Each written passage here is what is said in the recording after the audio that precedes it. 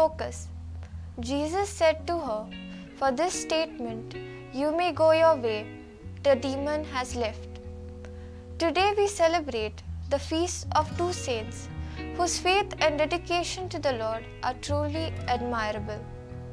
Jerome Emiliani walked the way of the Lord by serving the poor and the destitute, and later became the patron saint of orphans. Josephine Paquita is an inspiration as she embraced the path of love and forgiveness towards those who had enslaved her. What kind of statement are we making? So often we choose to complain or focus on the things we lack.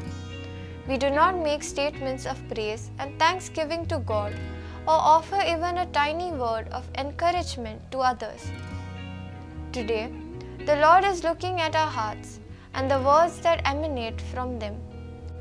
The woman who wanted her daughter to be healed had such great faith that she knew that the service of others comes before one's own needs.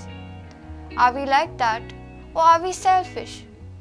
The woman who was impure, being from a social background that was not esteemed by the Jews.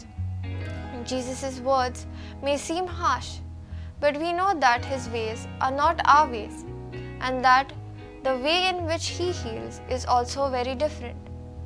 Today's gospel and the two saints can inspire us to change our ways of thinking and serving.